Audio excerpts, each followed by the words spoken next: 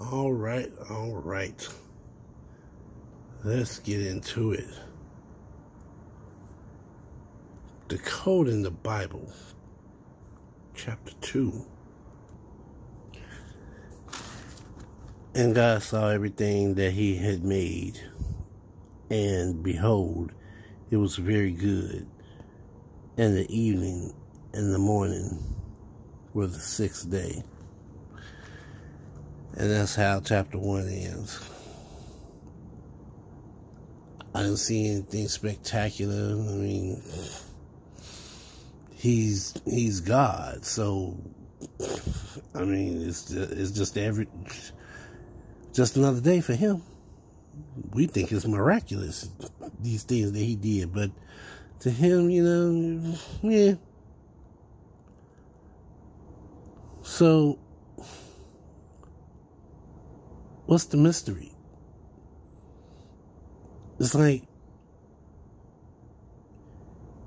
knowing your mother can make this bad, just awesome, upside down 7-Up pound cake.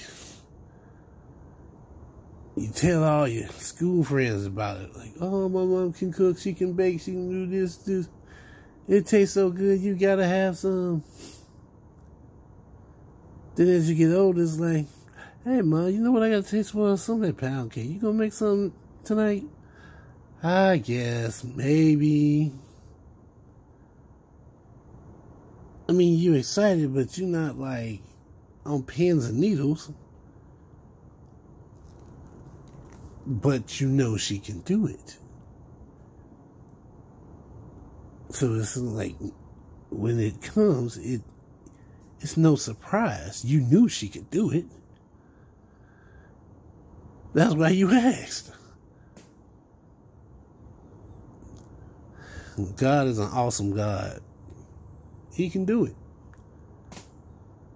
But we gotta ask. We've seen the evidence of what he can do. And to ask God to grant you power to overcome your circumstances. He's not going to sit up here and baby you. He's not going to sit up here and spoon feed you. Your mama didn't do it. Once you learn how to eat, you pick up the spoon and you feed yourself. And that's how God is. Once he teaches us how to eat, we feed ourselves. So if you don't get your butt up, if you don't pick up your hand and pick up the spoon and feed yourself, I guess you're going to starve. I'm waiting on God. Ask him. But guess what? You got to put in some work. I don't care what you ask him. You got to put in some work. People don't understand the devil can grant wishes too. Just to mess with you. Yo, watch this. I'm gonna get this nigga a car and a house. He gonna lose it all. It's gonna wreck him. It's gonna wreck him. Oh yeah, man, I got this dope chick on my side. I got this car. Yeah, I got this money, man. Yeah. But did you get it the right way? Then a couple of years later, the police come along and take everything you got. Meanwhile, the dude that was suffering, the guy that you looked down on that was suffering, that was praying, I just need to get this one good job. The one that was going through the struggle while you was coming up. Now you going down and he's coming up. The right way. It took him longer. But now he got the car. He got the job. The babe will come later. The woman will come later. So, enough of that. Let's get into it, shall we? Some people have a hard time reading, so I angle it so it'd be easier for people to maneuver the screen if it's a phone or a tablet.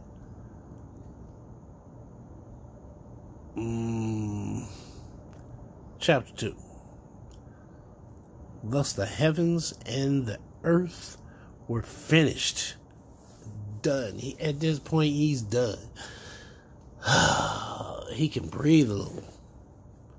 And all the host of them. And on the seventh day, God ended his work which he had made, and he rested on the seventh day from all his work which he had made. And his work, and God blessed the seventh day and sanctified it because of what? Because they do a lot of double talk. I don't understand that. And God blessed the seventh day and sanctified it because that in it he had rested from all his work which God created and made. Just constantly saying the same thing over again in a different way. Not too much different. God made the seventh day. The seventh day he made. It was like, okay, I got it the first 2 times you told me. Can we move on?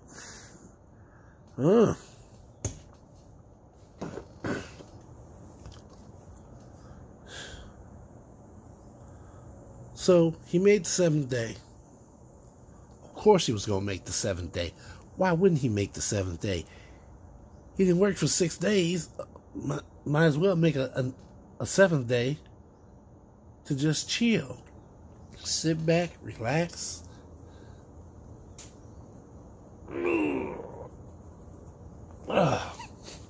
And be done. You know? So,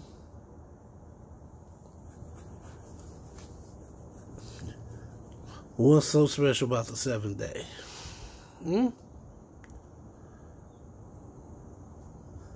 These are the generations of the heavens and of the earth when they were created, in the day that the Lord God made the earth and the heavens. Man, if they don't get out of here with all this, excuse me.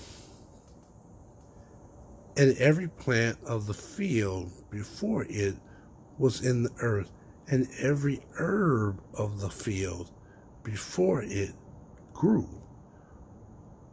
For the Lord God had not caused it to rain upon the earth, and there was not a man to till the ground. So, the herbs, the plants, the fruits, the vegetables, all this was already there. The first one's free, I like to say. The first batch was free of charge.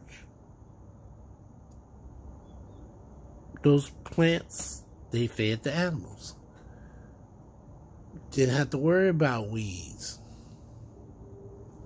Now, being the great scientific mind that God is, sometimes there's side effects. And we all know, as human beings, when they come out with a drug that's supposed to cure your ailments, there's always side effects.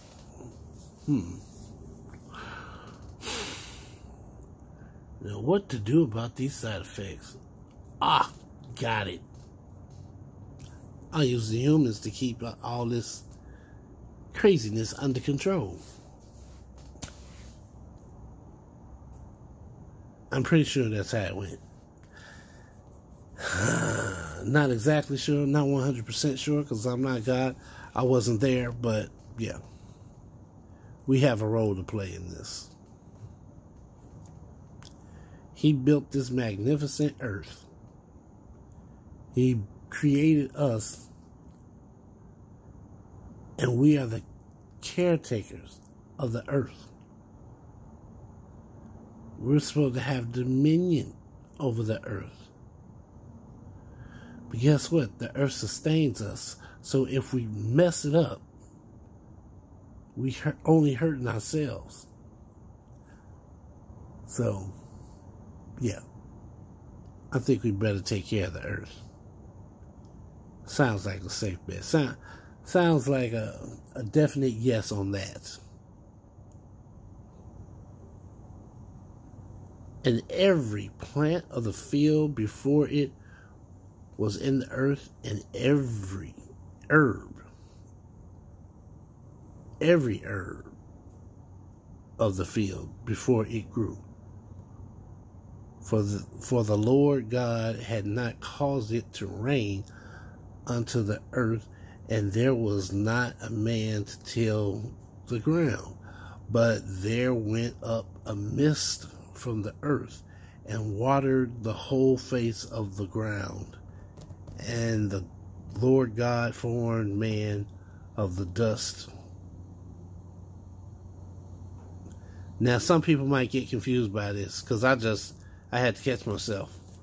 I'm like, okay, why do it sound like he creating mankind on the seventh day, when it just said he rested on the seventh day? What people have to understand is that majority of the Bible was written after the people in the story were dead. And then the Bible was translated. There was no English back then. Comprehend, understand, people, the Bible was not originally written in English. There was no such thing as English. As years passed down, it got translated to English. It was in German. It was in Arabic. It was in Latin. It got transferred to English. And it's possible that some people put stuff in the wrong spot. A lot of people were like, oh, well, you can't add to the Bible. You can't take nothing away. A translation is just that. A translation. You taking a word or a phrase or a sentence from one language and you trying to find the equivalent in another language. So how can you sit up here and honestly say that nothing ever gets lost in translation? Bull crap. You say the wrong word. You say the wrong word at the wrong time, and you could set off a whole war. I think there was an article, I'm not sure, but I heard, this was years ago, probably a decade, 10 years ago at least. This guy got lost. I think it was a guy, could have been a female. Anyway, he did sign language. He had some communication issues, so he did use sign language. He was in the wrong side of town. He got badly hurt or killed because a gang member thought he was trying to represent some gang when all he was doing was trying to communicate the best way he knew. And I bring that up to say, how in the world can somebody sit up here and try to force down the people's throat that nothing ever gets lost in translation? The Bible is full of small mistakes.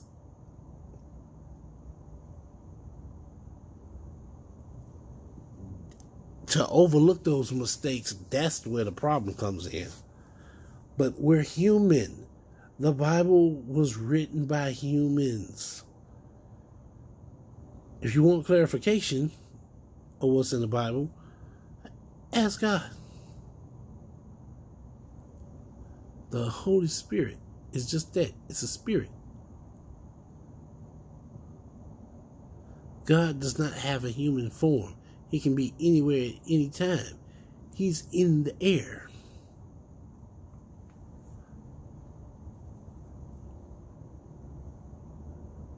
Center yourself. Take a deep breath. And pray.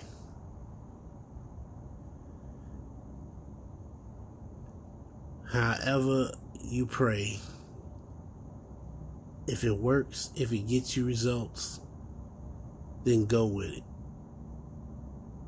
If meditating helps you, if speaking out loud in a private room helps you, then do that.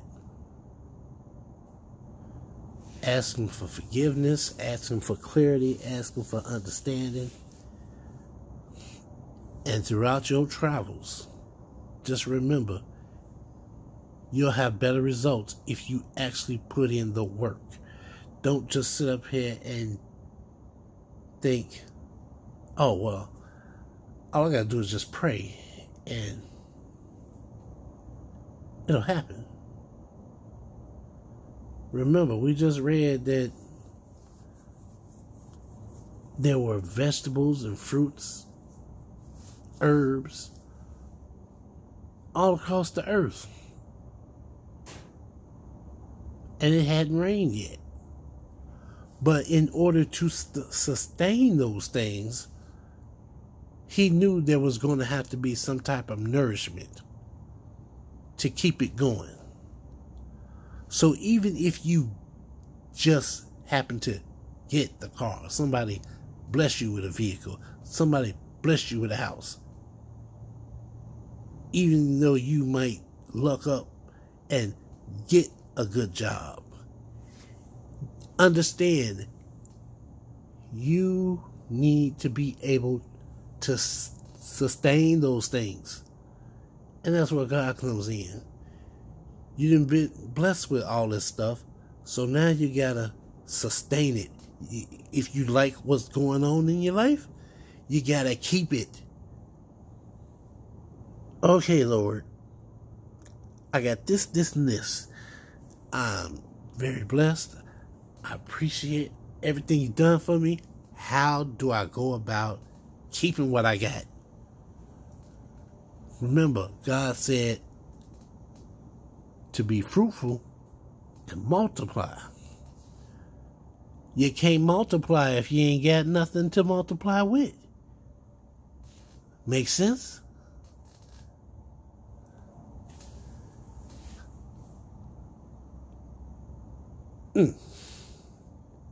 So, he makes a mist to come fall upon the earth to water the plants, to give the plants nourishment.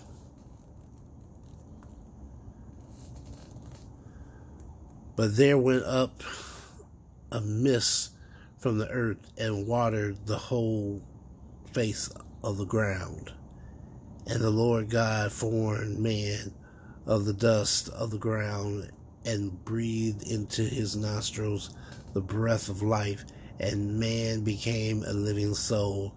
And the Lord God planted a garden eastward in Eden, and there he put the man whom he had formed, and out of the ground made the Lord God to grow every tree that is pleasant to the sight and good for food, the tree of life also in the midst. Now,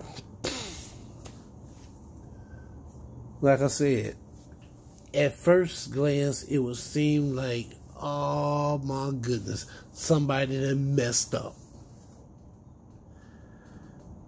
How they gonna say God rested on the seventh day when he just not getting around to making man? But wait a minute, did he say he made man earlier? Well, let me tell you what I think.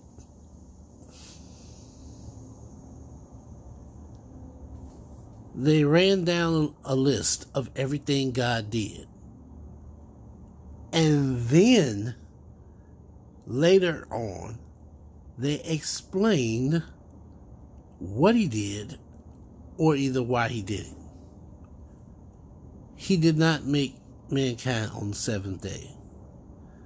This right here is an explanation. That's all it is. He made man when he said he made man. All this is an explanation. And the Lord God formed man of the dust of the ground and breathed into his nostrils the breath of life. And man became a living soul. And the Lord God planted a garden eastward of Eden. And there he put the man whom he had formed. See? And there he put the man whom he had formed. Past tense, formed. That's past tense. That means the man was already made. He's talking about the Garden of Eden. Context, people. Context. He's talking about the Garden of Eden. So what did he do with Eden? He made Eden to put a man in there to till the garden. If it works, if it works, what is God about? God is about abundancy. God is about creating something, seeing if it works, if it's good, multiplying that. So you create Eden. You put a man in there, you put animals in there, you put a woman in there, and if the experiment works out, it goes viral. It goes worldwide. A lot of scientists think, oh, well, maybe we're not the only ones. Maybe we're not alone. We couldn't possibly be the only ones. Oh, yes, we could. We could definitely be the only ones. God is the ultimate scientist. There is no greater scientist. All throughout Genesis, it talks about him creating something. He saw that it was good. It never talks about the stuff that he saw that was bad. Think about it. He never talks about the stuff that was bad. You toss away the bad stuff. Even in Egypt, when we talk about ancient Egypt, what does the professor always say? They really don't record the bad times. They only record the good times. That's not to say there weren't bad times. That's to say they tried to ignore the bad times. Just like ignorant white people want to ignore that slavery and prejudice and racism ever existed. You don't want to talk about the bad times. You just want to talk about the good times. So, there's that. Anyway, we could possibly be the only living humanoids, whatever you want to call us. We're so hard-headed. We're so,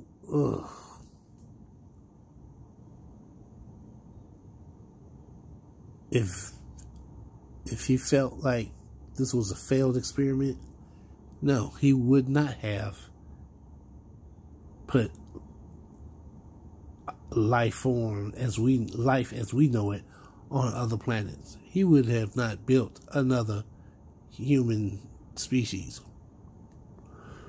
No. There's probably some animals. on other planets. Yeah. I wouldn't doubt it. Wouldn't doubt it at all. But yeah, so he created mankind. What to do with him? Let's give him his own spot. Let's give him his own spot. We're going to create Eden and put man in the Garden of Eden. The whales have the water. The birds have the tree branches and the air. So we're going to put Adam and Eve in Eden. We're going to give them their own little spot. And that's the way that goes.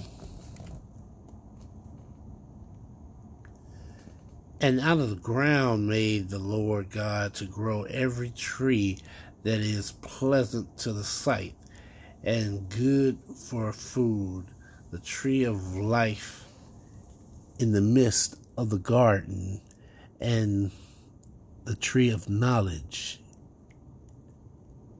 of good and evil. And a river went out of Eden to water the garden, and went out of Eden to water the garden. Now see, that still bugs me, because it says God put mankind in. He put Adam and Eve in the Garden of Eden.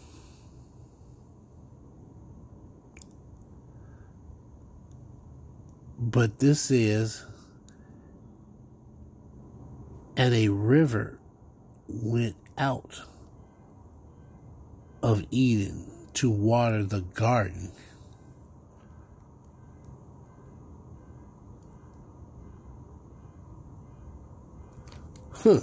Interesting.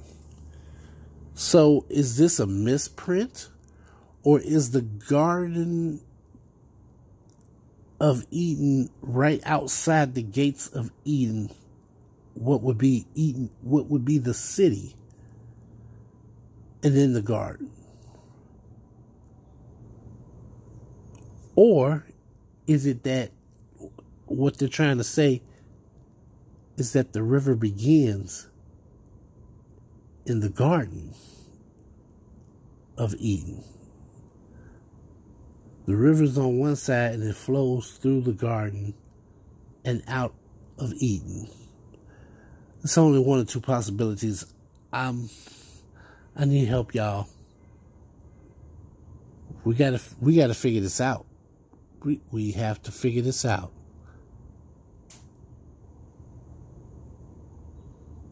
And the river went. I'll show y'all what I'm talking about.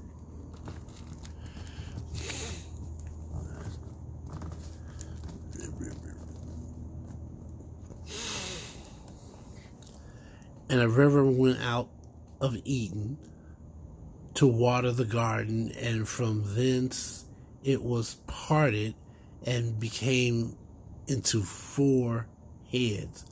So does this mean the river started in Eden, went through the garden, watered it, and then went out? Because if it was a waterfall, it probably would have damaged the plants from impact.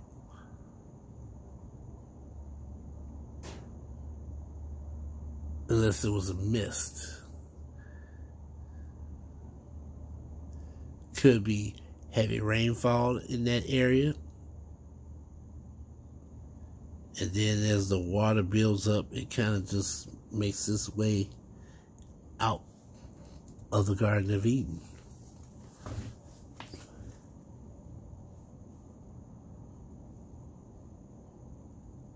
I'm not sure. I need help on this one. Y'all will have to help me understand this one. I really want to know what exactly what am I reading? Because I'm a little lost on that part. Is the garden right outside the city of what would be Eden? Or is the garden in Eden and the waters are flowing out of Eden and become 4 rivers?